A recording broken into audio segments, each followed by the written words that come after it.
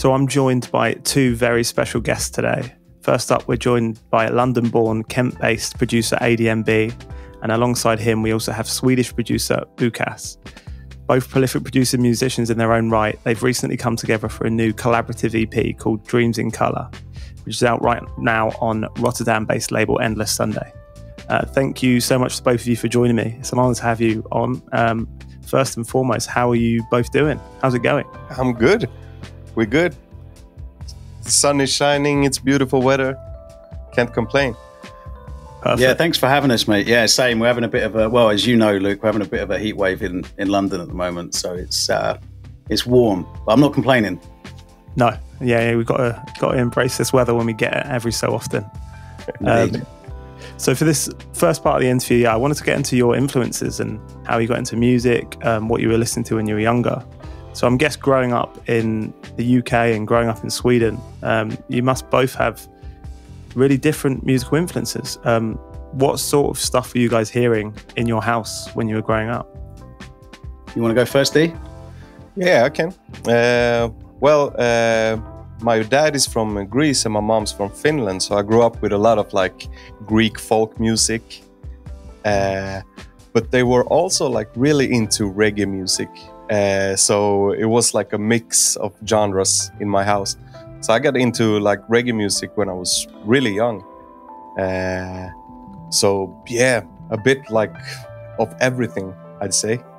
Yeah. And then my brother introduced me to hip hop. So that's pretty much how I would like. That's the kind of music that was playing in my house. Nice. And for you? Yeah. So I mean, I'm old, so I grew up in the 80s.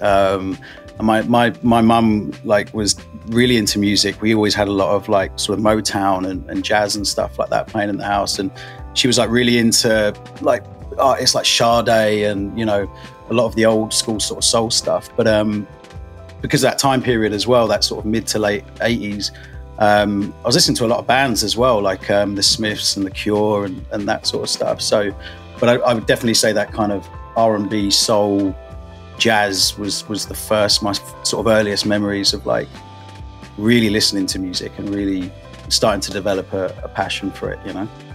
Sure. And I suppose it sounds like for both of you both had kind of, very diverse musical upbringings. Were you living in like musical households? Were you encouraged to play instruments and stuff from a young age or anything like that? I wasn't. No, not at all. No, not at all. There is no one musical in my family whatsoever. So, like, everybody loved listening to music. It was always on. Sure. It was very much a part of the fabric of our home. But no, it was. I don't think I picked up a musical instrument until like my late teens, really. Oh wow! And for you, Boukas? Well, my mom used to sing when she was younger. So like she was singing all the time for me, and I was really into singing when I was young. And then they bought like a guitar, so I was just playing around, but I don't know how to play guitar, and I couldn't by then. So I just like to make noise pretty much. But I wouldn't say that my family is that musical. In a sense, right. Like nobody creates music except me, and they don't play music anymore. So yeah, I was a little bit of the black sheep, or what do you call it? Adam, what was the first instrument that you got your hands on in your teens? That's a good question. It would have been bass. It was bass guitar. I was playing with a buddy of mine who was. I was starting to get into production, and I was working with a DJ at the time, and I was learning about kind of the basics of production, and that was hip hop production at the time. But at the same time, I was sort of starting to mess around with like this idea of playing in bands, and I was playing with a pal of mine who was a guitarist, and he literally just gave me this sort of rickety old bass that he had kicking around and was teaching me like really basic bass lines, you know. So that's probably that was my entry to actually starting to play anything live, you know. Sure. And I always find it interesting to ask people, what was the obviously when you're growing up, you're taking in like your parents' music and whoever's around. What's like the first either the first thing that you remember buying yourself, or like the first type of music that you kind of discovered on your own, and that became like the thing that you loved? Well, for me, it was actually like very random, but I got some money from my grandpa, and I went into the store and I bought like a Kiss CD. I think it was the one called Psychedelic Circus, the one with the 3D covers. I think that was the reason why it caught my attention. Yeah, I never had you down as a Kiss fan, Dennis. I'm learning new things about you all the time. Oh man, that's very like well hidden in my background. But yeah, that was the first one. I think for me, like honestly, I can't really remember, but the main one I remember was, and I remember hiding it from my parents at the time. So it was probably about 95 it came out. I bought the Slim Shady LP on CD because like my mates were talking about it in school, and I remember like getting home and playing it and just like, oh my god, my parents can't hear this. This is terrible. So I kind of kept it hidden. So that was like my first, I suppose, me discovering new music, you know, my own world that they didn't know anything about, you know, and it was crazy. I was pretty obsessed with that record for a while, to be fair. Sure. And then from that point, from like discovering your own stuff, how much further along was it that you then started kind of getting interested in like making your own music, producing, and was there like a certain point in time, like when you heard a track or something that like kind of piqued your interest in that at all? Well, for me, like when I was about 12 years old, my brother bought me like it's a CD called The Chronicle by Dr. Dre. It's not The Chronic, it's The Chronicle, which is like a greatest hits type of record. And when he bought that to me, like I got obsessed by it. So I started to write my own lyrics. So I was about like 12, 13 when I started to write lyrics. And that's when I got into like making music in a way. So were you rapping first then? Yeah, exactly. But then like after 2 years, I started to producing because like I was pretty bad at it. So nobody wants to give me beats. Sure. So I had to make them by myself. So if we were to search deep on the internet, could we find some of these old raps from you? Or is there nothing that got released at all? Well, there is. It's around. Some. Yeah, it's around. No. Oh man, yeah. But I was really, I got really into like rapping was my main thing. Sure. Nice. Definitely. So it's kind of Dr. Dre that kind of put you on that path then. Yeah, definitely. And my brother, because he bought me that CD, and then like straight away I bought like I think it was around when 50 Cent dropped his album Get Rich or Die Trying. Yeah. And then after that I started to go to like libraries, and you could like borrow CDs from them, and they had like underground Swedish rap and things like that. So I got really like into the rap and hardcore rap scene, I would say. Nice. And Adam, for you?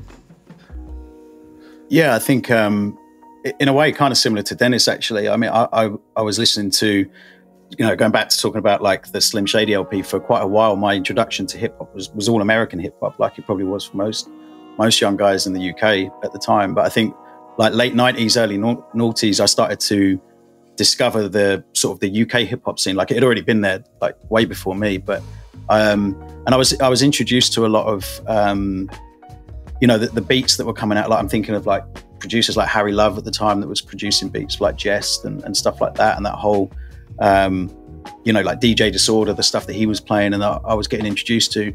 I was hearing these beats and I was like, this kind of sounds more homegrown. You know, if I was to go and make music at that time, I would have just been trying to replicate what they were doing in the States, and it wouldn't have worked, you know.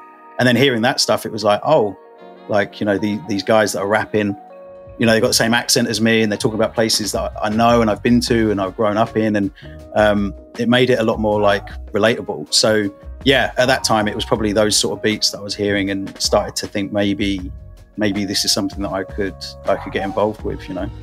Sure.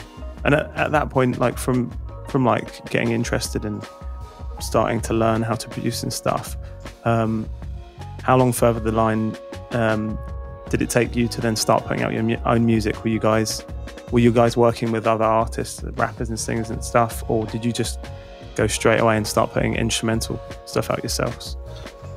Well, I was working with, like, I got to know a lot of people in the rap scene here in Stockholm, and there was like a community web page, which was like a very big part of the Swedish like music scene, especially for hip hop. So it was like we were having like audio battles against each other, like people taught each other how to produce, etc. So I started to get like connected with people around here in Stockholm. We started to meet up and do music together. So I started to release rap music when I was around like 16, I'd say. Okay. Nice. Something like that. And how about for you, Adam? Yeah, I've always been a bit of a late bloomer, to be honest. Like, you know, so I was really sort of diving into that whole UK hip hop scene, but I was more enjoying it as like a fan of it than just listening to it. You know, it was at a time in my life when I was first starting to go out with the boys and we were hitting pubs and bars or whatever. So it was more like a soundtrack to that period of my life. But I would say probably in my like late teens, it was when I started to think, you know, maybe I could start making my own stuff. But I was spending a lot of time with a DJ at the time, a producer at the time as well, DJ Mentat. So big up DJ Mentat if he ever gets to hear this. I've not spoken to that dude in like 20 years. And he was amazing. And he was like just showing me around the studio and how to make beats, you know. And yeah, so it was probably about late teens that I first sat down and started to piece together my own sounds and ideas and start to mess around with the idea of producing. Really. Sure. And what at that time when you first started making music, what sort of like gear were you using? What was it like in the studio there? I'm guessing it's like you couldn't just do it straight just on a laptop. Well, for me, I'm 32, so okay. Like people like we had PCs at home. Yeah. So I started making music in Sony Acid Pro. Oh yeah, which I is classic. Yeah. Oh man, classic. So I started to make beats there, and then Fruity Loops as well. But I was more into like Sony Acid Pro because I really enjoyed sampling music, and Fruity Loops wasn't so great at it at the time. And then I started with Reason as well, and they had this like rewire function which made it possible to connect softwares together and have one master software and one slave. So yeah, I started to get like very experimental with the computers, etc. So I was straight up PC in the beginning. Nice. And for you, Adam? Yeah, I mean, as I say, I'm old, so like when I look back to when I think back to when I was hanging out with DJ Mentat and he was making beats. He was using. Do you remember on the PlayStation 1 there was that game called Music? Yeah. And he sort of like, I mean, what he did actually, looking back now, was incredible. He kind of like hacked it, you know, and he was able to use it. He was kind of he was using it for like sampling, and he was sampling direct from vinyl into it and stuff. And it was like a really complicated way of working looking back, and it was pretty amazing, like some of the sounds that he got from it. So that was my first sort of introduction to it. And then I think when I got my first PC, there was I don't know if you remember, there was this like CD series that came out. It was called like DJAY, I think. And it was like a really terrible like DAW with like these awful loops, you know. And I used to just sort of layer them and make these terrible, terrible beats. But it was great because I started to learn about sequencing and layering, and do you know what I mean? Like the process of it. And then I think from there, my first like proper like audio workstation would have been Cubase. So I worked with that for a little bit. And then I came away from it for quite a while. And eventually when I came back to Logic. But yeah, it was, I mean, it was all pretty analog back then, wasn't it? So, you know, it was like working with what you had, you know? For sure. Yeah, no, I remember actually that software, that DJ software, using that at school. That was great fun. Yeah, that was my first introduction to any of it. Wow. Every music lesson, just going straight onto the computer and be like, oh, okay, let's get on. Let's pull some loops in, make a good song. No, that was some good stuff. But yeah, now I want to kind of move a little bit over to like kind of talk about the project that you guys have put out. By the time this interview goes out, the EP will be out. Dreams in Colour. I wanted to ask you a few more like production specific based questions and just find out about the process of making the EP altogether. So first of all, how did this link up come about? How did you guys first get introduced? Well, we had like a beat show in London. It was in 2018, wasn't it? Yeah, I'm pretty sure. Yeah, it was, yeah. So it was like a Beat Lab versus 9 to 5, which is like a label that we both were part of. Like we were releasing music with them. And so we met up in London at this beat gig where we were playing like beats live and just hanging around with very good people. And me and Adam started to talk, and we like really resonant with different like each other's philosophies regarding music. So that's when we started to talk, and like we both were very impressed by the music that so I was impressed by the music that Adam was making, and Sure. vice versa. And so that's how I remember that it got started.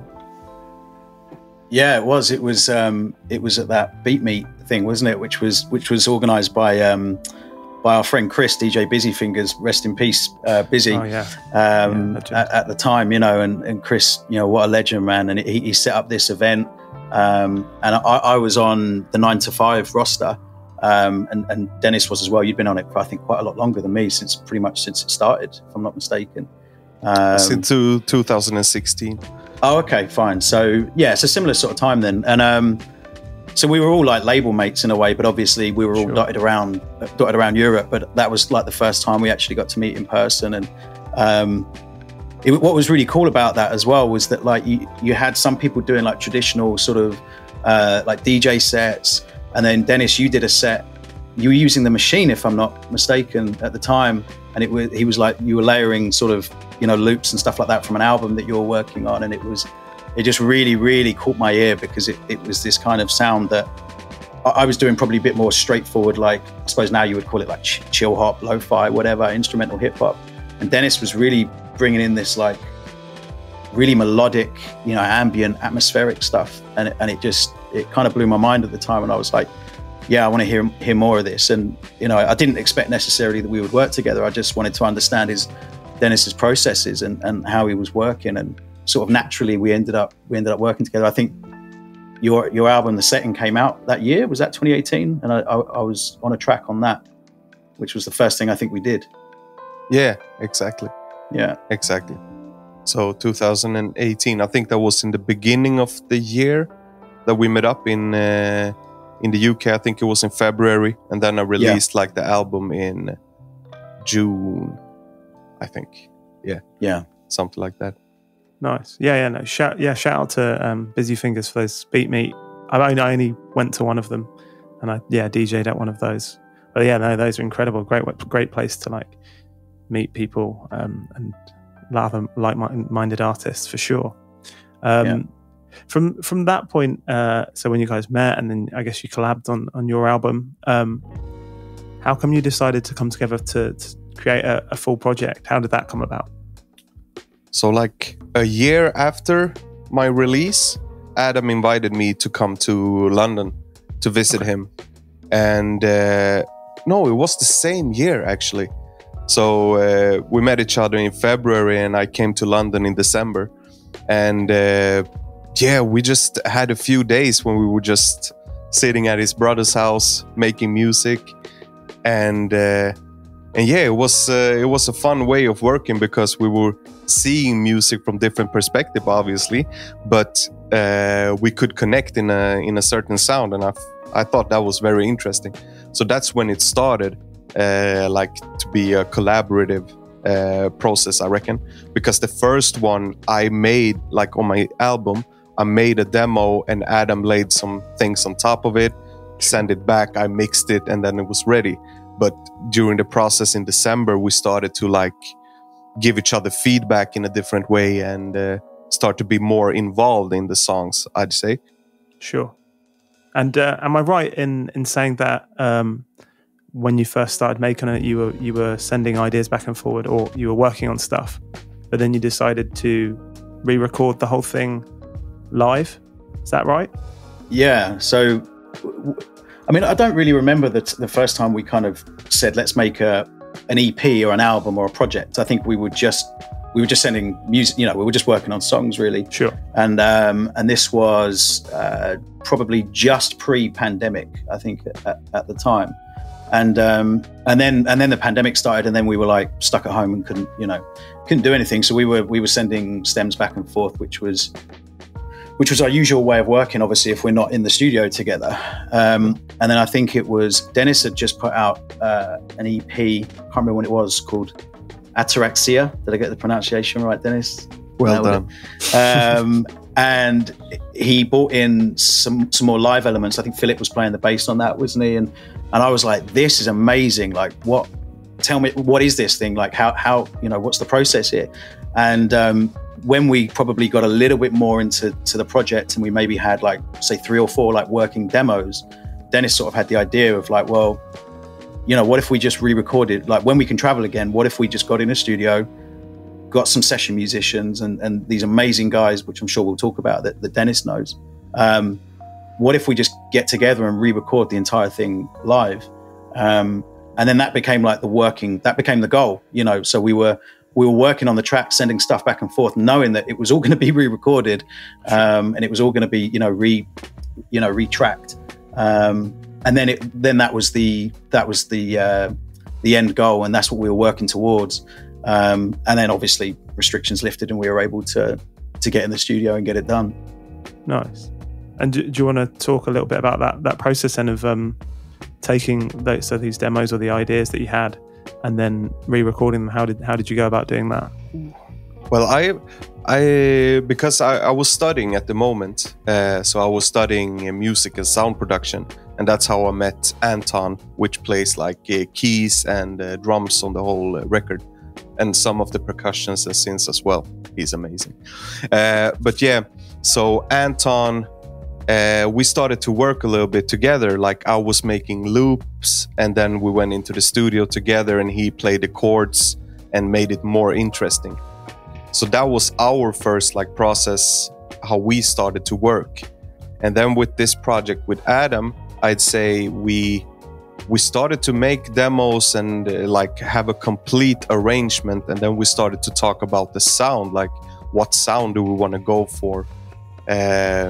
What kind of key instruments we would like to have, and how should we put this together? So we were having a lot of discussions before we met up in the studio to just have everything prepared, because we only had 2 days in the studio, so we wanted to make everything to be on schedule. So we started to form arrangements, have sounds. Okay, so when should we do a switch up, etc. Sure. And was it all what you hear on the record now? Is it all live, or did you take different takes and stuff and splice it all together, or are they all completely live tracks? I would say most of them are live tracks. But then we had to, because I weren't happy with the drums on Let Go when we first had the session, and then we re-recorded the drums on Let Go at a different time. And the same with the song Transition, because that song was written in the studio. So because we were trying to work on another track, but it didn't feel right for any of us. So we were like, okay, you guys start to jam, like Anton and Philip, and they came up with this amazing idea, and then we started to work on it. But so we re-recorded the drums on that track as well, and then synths as well, because me and Anton went into my uni because they had the Uno 60. So we wanted to have synths from a Uno 60 on top of it. So, but I would say 70% of the tracks were recorded during that session, I'd say. Sure. What do you think, Adam? Completely agree with you. Yeah, it was. I mean, the transition song was pretty interesting because, like you say, we had another song that we were going to work on. And actually at the time, that was my favorite track on the EP as well. So it was quite a hard decision because we were working on it. And I think me and Dennis both at the same time had the realization of we're kind of forcing this, we're trying to make this work. And it's, sure, I don't know what it was, but it just didn't translate, did it, live with the instruments and stuff. So it was one of those moments where we knew we only had a limited time with Anton and Philip. So it was like, we want to use this time. And it was quite late in the day, I think, D, if I'm not mistaken. So we didn't have that much time before I think I had to leave and get a flight home. And we just were like, do you know what? Let's just like jam something. So for a little split second in time, we were all in a band together, and we just sat there and wrote a song. And obviously we had to do a bit more work on that track after the sessions because we could only record so much. So that needed a little bit more work. But the others, I'd say, were pretty much done. It was then about the mixing side, and and all the other, there were some extra layers and elements that Dennis added after the sessions as well. And Imran as well, because he wasn't in the studio. Yeah. Nice. Big up Street Rap. And how was it all recorded before you linked up with Endless Sunday? How did that link up come together? Did you already have the project? Yeah, so we had this idea. So we finished. We recorded it. What was it? It was last February, 2022, and then Dennis spent a lot of time on the mix. A lot of time, like crazy hours mixing the thing. And then I came back to Gothenburg this January. And then we went over to the studio. I'll let Dennis talk more about the mastering side, but I came over for, just to sort of be a part of it, really, just to sort of understand the process, because mastering isn't my background. Sure. And then once that was done, the idea was we wanted to kind of, put together a bit of a package. So we got a lot of filming done in the studio. So we put together a little like short video, like an EPK video, and then we went and pitched it to the label. So we went to them actually with a fully finished, mastered project. With a cover as well. With artwork, yeah. So yeah, again, shout out Luke Wilding, who's a family member of mine. Like he did the artwork, which he did all from scratch. So we went to him with a full package, didn't we, really? And we're able to present it as a with a bow on top kind of thing. And so it was quite nice to present it in that way. But we wanted to make it as professional as we could, Sure.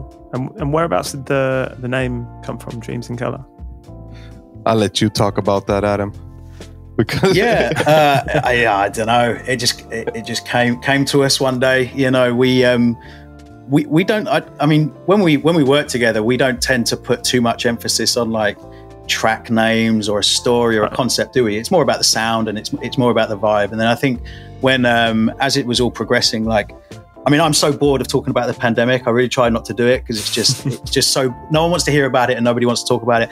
But we can't deny that it definitely influenced, the project and our mood and our feelings at the time. And, we were all, like everybody was, right? Frustrated, fed up, and just feeling very sort of a bit downcast. And everything just felt a bit grey. So we kind of, and when we were making the tracks, like, literally the sound to us, it sounded colourful, it was playful, there was a lot of so we then had this idea that it's almost like a liberation from this kind of stagnant lifestyle that we've been living, and then maybe if you want to get a bit cheesy and cliche with it, it was kind of playing into responsibilities of being older, having a job, like I have a career outside of music, and sometimes that can be frustrating to me.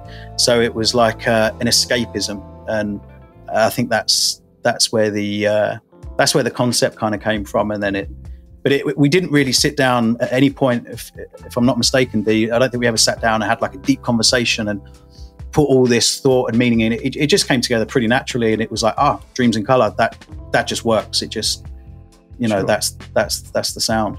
Like listening to it, yeah, it's very bright. It sounds like that to me, and it's like kind of like psychedelic, dreamy sort of thing. So yeah, I think the name suits it really, for sure.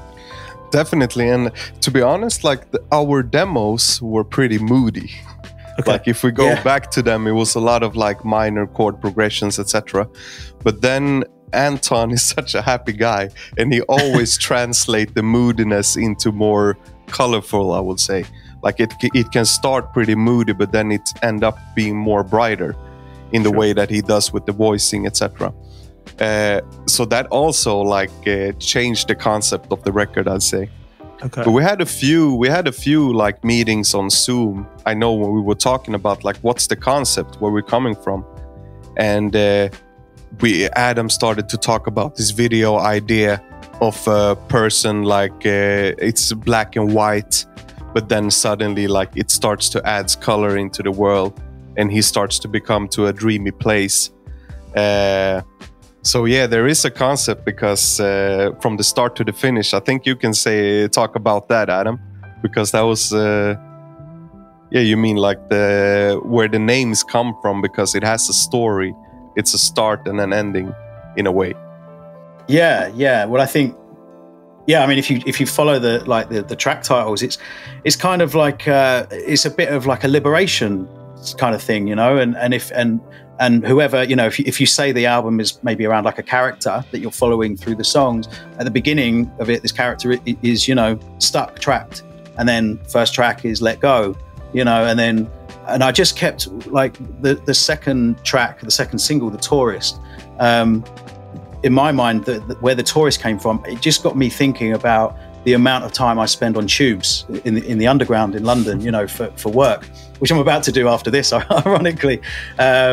And, you know, just sometimes just feeling a bit like a tourist in your own life and everything that's going around you. And then it was like just an escapism from that. And then, you know, transition into something better and something more free. And then the final track, which was, you know, Ad Astra, which, you know, a little, you know, probably a pretty overused phrase maybe, but, you know, to the stars, it was like anything's possible. Like you can shed these things that are kind of holding you back from doing what you want to do and maybe living the life that you want to have.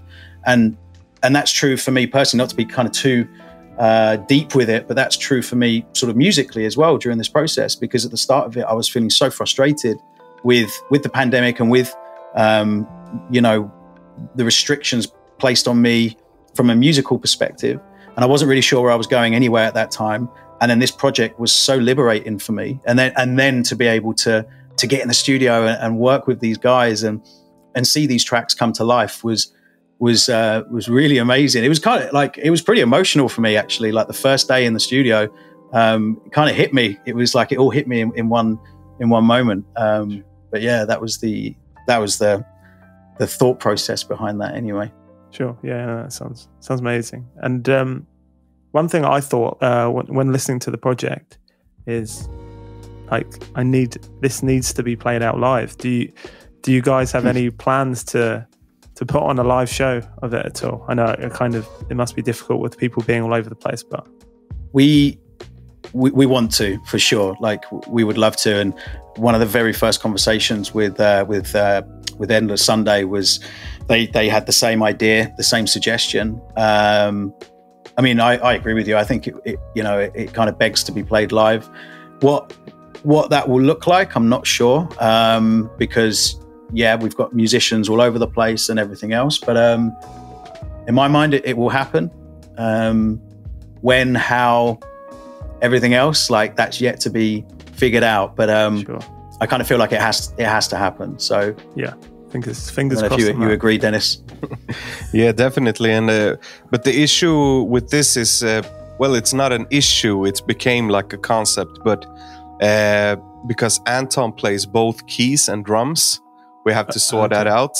So we have to take another musicians into the project. But we've been thinking about it as like Dreams in Color could be like a collective type of thing where we introduce more musicians throughout the process, and like for an upcoming project that we would introduce more musicians into it. And so we're in that process of like finding the right persons, etc., and be able to rehearse and so it's about a lot of logistics, I'd say. Yeah, for sure. And so I'm guessing there's more music lined up then. You guys have already been working on new stuff. I'll let you take that one, D. Yeah, we are. Yeah, we're working on new stuffs. Currently, I'm just doing a remix for Ad Astra. So I'm just finishing that one up. It's also with the session musicians, but it's more like a house type of vibe, I would say. Oh, nice. Yeah, it's pretty dope. Like I'm working with a jazz pianist and also a guy on saxophone. So it's very like live and dreamy. But yeah, but after that we're gonna continue on a few tracks that we've been working on. So we recorded some roads in when we were visiting Bastion and Endless Sunday in Rotterdam. Sure. So we went into the studio and kept on working on a few tracks. So we got more things coming up, definitely. Oh, nice. I'm excited to hear what's coming. Before I let you both go, I know you're probably really busy today. I just had a couple of like quick hit questions, kind of more producer based stuff. What DAWs are you both using? What do you both work on? Logic. Logic, yeah, great choice. Yeah. Yeah, I use. Oh, sorry, man. That's all right, mate. I messed around with Ableton for a little while, a few years ago. I really like a lot of the stock plugins on Ableton, which I found pretty cool. And sometimes I'll jump back into that just for the odd thing. Sure. But I'm just so used to working with Logic now. Just the workflow for me, just it suits my style. And I'm actually not a very techie guy, to be honest with you. Dennis will probably 100% back that up. But you know, I'm trying to improve. But yeah, Logic is kind of even an old school head like me can figure it out and eke some kind of music out of it. You know? Yeah. So like when I started, I said I started with the PC to make music, but then I went into like MPCs. So I was really heavy into like beat making in MPCs. But nowadays I use Machine and then connect it with Logic. So I do all the mixing and production in Logic, but I do like the basic writing on Machine because like I want to play the drums and etc. with my hands and to get like that human feel. So Machine and Logic together. Nice. Both on Logic, yeah. That's good to hear. Everyone's on Ableton these days, I'm sure. Yeah. And then, do you guys have like a favorite plugin? Is there any plugin at all that you use on pretty much everything at all? Yeah. I use one by Softtube called Tape Echoes. Oh yeah, I know it, yeah. It's like a classic tape echo and it's amazing. Yeah, so that's my go-to plugin. I use it on pretty much everything. I'd say even if I don't use the echo, I can use it because you can drive the signals, so you can get like a really gritty sound on the drums, etc. And yeah, so tape echoes on everything. Yeah, I kind of bounce around from stuff quite a lot, but Dennis introduced me to Valhalla a few years back, and I now am at a point where I use it too much. I need to scale it back a bit, but I love that plugin. Yeah, so the super massive one. Yeah, it's so good. It's so good. It just makes everything sound big. It just gives that space to everything. Yeah, so it was free, I think, if I remember correctly as well. So yeah, can't go wrong. Nice. And if this is a question I really like to ask people, if you could executive produce an album for one artist in the world, who are you choosing? I probably would have said Mac Miller back in the day. I would love to have worked with him, but I would say now might be a bit of a surprising one, but Jessie Ware probably actually. I really have enjoyed following her career, like the first stuff where it was kind of that like old school soul Sade sort of sound, and then now she's doing like straight up like disco and house. But I just think she's got a truly unique and amazing voice, and I really do like to work with singers where I can. And she's an artist that I always hear and just think, I'd love to produce some tracks for her, you know. So yeah, if I think about it, there's probably more, but you know. Sure. I remember her, when I first heard her stuff with like Disclosure back in the day. Yeah. And her voice is, it's absolutely incredible, isn't it? Yeah, it's like a real, like one of the, you know, almost like, you know, the old time greats, you know, she's got that sort of level to her voice, but she just makes really, really tight pop music. And I love that. Yeah. So nice. So maybe one day hear a pop album from you in the future then. You never know. You never know. Dennis on vocals, you know, we'll see. Oh, shit. And how about for you? Ooh, like I'm a really big like dub reggae head. So I would love to go into the studio if I could with King Tubby and the Aggravators. Okay. King Tubby, rest in peace. That would be amazing to share the process. But I don't know. So much good music that I want to get my hands on, you know. But yeah, it would be great to work with like Joseph Days or Alphamist or that kind of thing, and be in the process from the beginning to experiment with the sound, etc. That would be amazing. For sure. Yeah, I'm sure you could learn a lot. I saw the new Yusuf Days. He's got his new album coming out, hasn't he? So just, there was that video of him at the Royal Albert Hall playing drums, which looks crazy. Is that where you with Rocco Palladino on the bass as well? Yeah, I think this video that was just him. Is that just there's a lot of stuff with those. I've not seen that. Then I need to check that out. I've not seen that. I think it was promo for. I think he's got a show coming up at Royal Albert Hall later in the year, so it's a promo video for that. Yeah, I want to try and get to that show if I can get tickets for sure. But those guys, Alphamist, Yusuf Daisy, incredible. Yeah, for sure. But yeah, like I said, I don't want to take too much of your time. I know you said you got work after this. It's all good, no rush. Thanks to both of you guys for coming on the show. Guys, make sure you check out the new EP, which will be out by the time this drops. Dreams in Colour. It's on streaming platforms everywhere now. Would you guys like to add anything at all? I think that's everything for me. Just thank you for having us, and thank you for all the support we've had for the record so far. We've had some really amazing support on the first couple of singles, and it's a special record to us, so it means a lot. So thank you. Yeah, thanks a lot, and thanks for having us and be able to talk a little bit about the process, etc. Yeah. Again, thanks for coming on, and I'll be looking forward to that pop album from you in the future, and also those collaborations with Yusuf Days as well.